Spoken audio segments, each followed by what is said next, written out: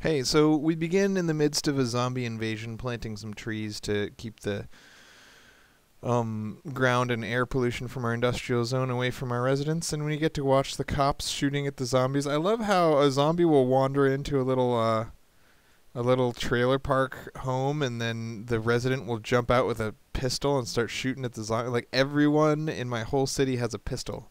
And then they'll get overwhelmed by the zombies, and it'll turn into three zombies instead of one. And yeah, the zombies were pretty fun to watch for a little while. In the past, it seems like higher density cities aren't as susceptible to zombie invasions. In the past, zombie invasions have just been a matter of, like, it says zombies, but you don't see them anywhere, and then it says the sun killed them, and none of the buildings get abandoned or anything. But this lower well city really did well for zombies. So the goal for this city is to be relatively low density, but I'm obviously going to zone the whole map, and have about 100,000 people, and then use those people to man tons and tons of casinos and events and tourism stuff, and then pull in tourists. So tourists can come to your city four ways, right? Through the highway, which means they'll come by car. They don't use municipal buses, so they all show up by car. So you either have to catch them there in a ton of parking rides, which can be not only expensive but not very efficient, right? Because they can only jump into the parking rides as quickly as they can enter the city via car. So you can only get parking rides will increase the maximum number of people you can soak up through the highway, but there's still a maximum number that you can get through the highway. The next is train, right? Train is the best way to attract tourists to your city. Because you can put a train track to anywhere. You can put a train track right next to your event hall or right next to your stadium, and they'll just get off the train and immediately hop in. And you'll see that getting wealth from events and stadiums is almost 100% based on your traffic. Because everything in this game is based on your traffic, because traffic is what makes SimCity fun. So basically, if you make a pro stadium and you call a game, and it's not near anything, and no one can get there by any means except for by car, then you're going to lose $100,000 every time you call for a game. It's just not profitable whatsoever. So you need to be delivering people 100 at a time instead of one at a time. Cars deliver them one at a time. So 100 at a time would be like municipal buses, but in order to get people onto municipal buses, you have to load them up via parking rides. But if you try to do that at the entrance, you can't get too many people in. So train stations, people get off the train station without a car, and they walk to the nearest attraction, right? So if you put a train station right next to an event hall, you're going to get the event hall completely maxed out on people just from the train station, and it's totally awesome and very effective. The next two ways to get tourists into your city are airports and boats. And while boats actually have the potential to import more people than any other means of transportation, you can only put them by water, so that's obviously not going to be very relevant to this scenario. And not only that, I tend to have a lot of trouble actually getting anyone in via boats. I don't know why. It seems like it does well for commuting from one city to another in order to work at jobs, but it doesn't do very well at bringing in tourists.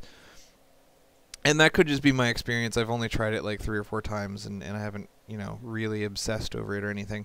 Trains work so well that why bother with boats? But anyway, the final one is airport, and you just don't do airport, man. Airport is the only way to get high wealth tourists. So if you're going for the high wealth achievements, then you have to do an airport, and airports are, they work well for that.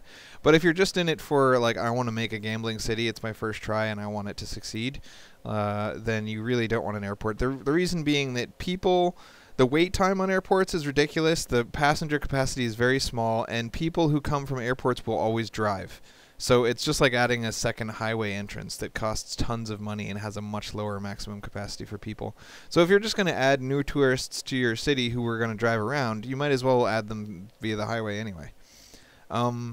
So that's how you get people into your city.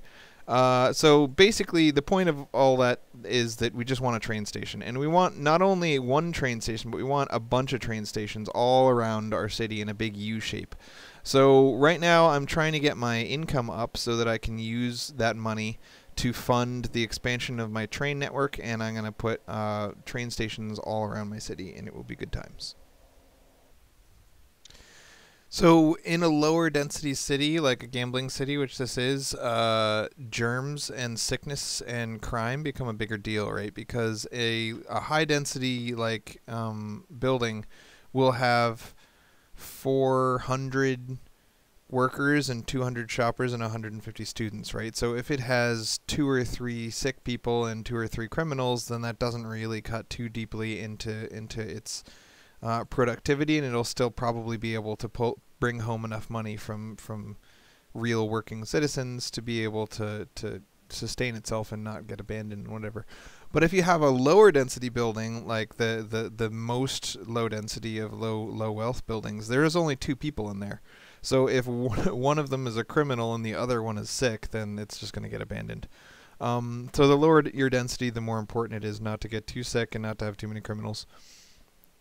And that's why you see me repeatedly opening up the germs menu and looking at where my germs are coming from and planting so many trees and just filling like the whole area between my industrial and my residential is just filled with trees.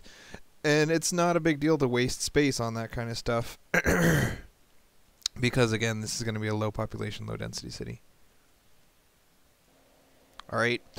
Zoning to max density, right? There's some tricks for zoning, and I'm not going to go too in depth into all of them. But the one you see me repeatedly using here is that the Maxis Manor in the police menu is exactly the size of a high density building. So you just hold it up to the corner and then put your road where it would need to be in order to leave room for the Maxis Manor. Once you're completely crazy rich and you have several $1,000,000, you can actually just plop the Maxis Manor, build your roads, and then delete the Maxis Manor, and then redo that over and over and over. Another poor man's trick, if you want to do the same sort of thing except for with less money, is you can use those parks, the medium wealth nature walkway parks. They're about the size of a fully density up building. And even though we're not planning to go to max density in this game, we are planning to go medium density, and medium density buildings are the same size as max density buildings. So in the very beginning, I zoned the whole place with dirt roads willy-nilly just to get some traffic flow. I mean, not traffic flow, some cash flow. And then I rezoned everything the way I want it. So the way I want it, you have to extend your highway entrance a little bit so that you can store up a better backlog after the choke point of the highway entrance, and then go for a T intersection at the end of the highway. You always need that T intersection there. And then off of the T intersection, you only want intersections with avenues. You don't want a bunch of streets joining that main road, right? So you split the highway traffic in half, and then you split that traffic into four more, right? So you end up with basically 4 little avenues coming off the highway. And then along those 4 avenues, you want to zone all of your residential in little L-shaped or U-shaped or H-shaped side streets. Basically, the reason we use L, U, and H-shaped side streets is that you don't want to create any new shortest paths between the residential area and the industrial or gambling area with your side streets, because then that'll cause unnecessary traffic. So you can see I did an L above this one, and now I'm doing a U down here, and I did an H, or I'm going to do an H next over to the right of that. So we don't want any mass transit in with our residential area, because we want all of our mass transit available to be shuttling tourists between the train stations, the highway, and the expo centers and the stadium, right? So any bus stops you put down in the residential area is just wasted time for the buses. They're going to go down there and transport your own citizens, and you don't have that many citizens, so it's just really a waste of time for the buses to be down there whatsoever. The exception is train stations. Train stations are like the most efficient form of public transportation internally and externally, so it's totally fine to just put a couple of train stations all around your city, and people will use the train stations to get from your own residential area to your own industrial area, so they're really cool in that way. You never want train tracks to intersect with roads that actually have cars on them, because that'll cause massive amounts of traffic. So just run your trains in a U around the whole universe. So here comes that H I was talking about, and that's how you zone. That's how you manage your traffic, man. Taxes. You're gonna want to zone big areas with your tax rate set high, 12%, 13%. 13% is the highest I think that you can go for low wealth people. And because our entire population is all low wealth, I basically keep the tax rate at 13% all the time. And industrial and commercial tax rate at 13% as well. So you're going to zone these places and get some people to move in at low density. People will move in regardless of what your tax rate is, but they won't up their density until they have enough combined wealth and happiness to up their density, right? So basically, the way that works is every day people go to work, they bring home money, then they take that money and they go shopping, and they turn the money into happiness, right? And then once a day they have to pay taxes. And the taxes come out of their wealth, but if they have no wealth left, then the taxes come out of their happiness. Or maybe it's the other way around. Maybe it comes out of happiness and then wealth. Either way, the combination of wealth and happiness gets taxed. And so if you want your guys to up in density, they need to earn enough money to pay their taxes and have some left over. And people will up density with a 13% tax rate, but the lower the tax rate is, the quicker they'll up their density. So zone at 13% tax rate, and then once everybody's moved in and low density and there's no more moving trucks on the road, then just drop your tax rate to 0% for residential, and they'll up their density, and then you just bring it back up to 13%.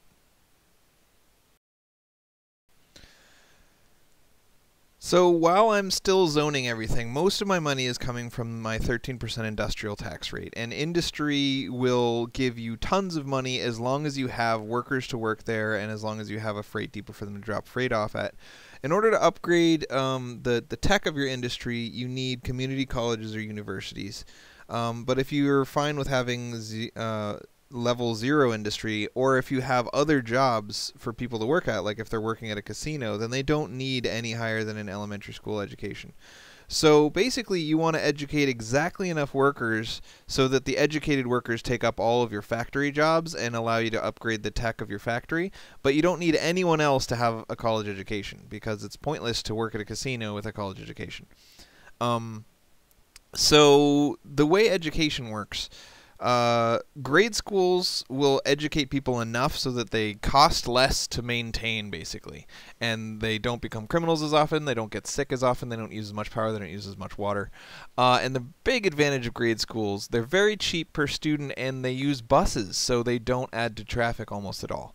High schools are the next rung up. They give actually a little bit more of the bonuses, but not enough for you to really care about. Again, the main point here is that they do not give you higher tech workers, and they do not add traffic to your city. Also, they're very space efficient. They take a lot less space to get thousands of students into a high school than it does to do the same thing with elementary schools, but because of those other advantages, they are a little bit more expensive per student. The next rung up, community colleges. This is what you want to use to upgrade the tech level of your industry. Everyone should go to community colleges. It's awesome. It takes a lot more space, it costs a lot more money, and most importantly, it creates a ton of traffic because college students drive to school instead of taking buses. And the final rung is the university. You only really need the university in order to unlock various techs, and it's really fun to play with, but it's not particularly useful. Community college does everything the university does except better. University takes the most amount of space, most amount of money per student, causes the most amount of traffic, and it gives you cute little tech unlocks, so that's neat. I think it also gives you a slightly higher benefit than community college as far as industry tech, but you can get level 3 tech industry without universities, so you don't need it at all in that way. Once you've specialized your city, once you have your gambling houses, your tourism, or your electronics or whatever, you're not going to need the industrial factories anymore, and therefore you're also not going to need your schools anymore. So you can go for a bunch of community colleges in order to get the money to build your city, and then once your city is up, blow up the community colleges, blow up all of your factories, and then go and get all your money from somewhere else.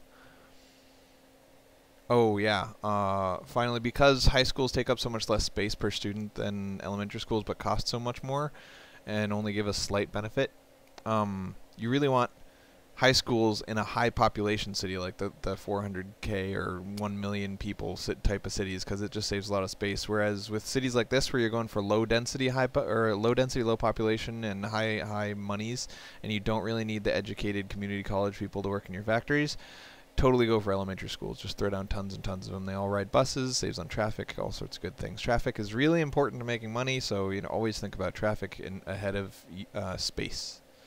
Education pays for itself in two ways. First, by recycling. Recycling, you sell alloy at the trade depot. And second, it reduces crime. So if you don't have schools, you need to have 3 or 4 times as many police departments. So you're saving money on cops and spending it on teachers. Ta-da! When you're starting out with gambling centers, don't put any add-ons on them. Just put one naked gambling center at the entrance of your city.